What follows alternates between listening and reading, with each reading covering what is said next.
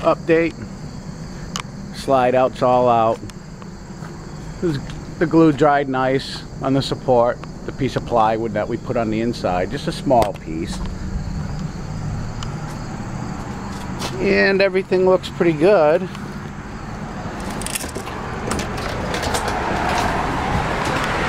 Support came out nice, everything's sturdy. Nice hard new plywood back there. Very easy repair, just takes a little time, a little patience. So everything's looking good again. In the process of cleaning it out. Got it opened up, gonna air it out.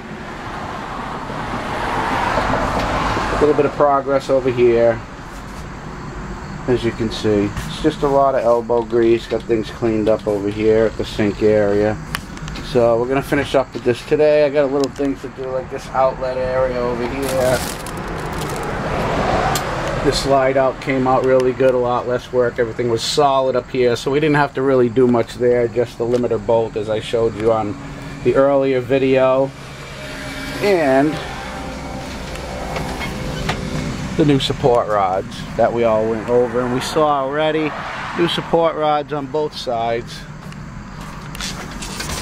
These little stays for the doors always seem to be a little bit short, so I just drilled a small hole in the end and put a screw in there, extended it nice and sturdy. Now the door can stay shut, keep the bugs out like it's supposed to. Like I said, there's always a lot of little things you have to do to these, and the only way they're going to get done is to do them, and most of it's very easy. So we're going to let you go now, folks. Have a great day.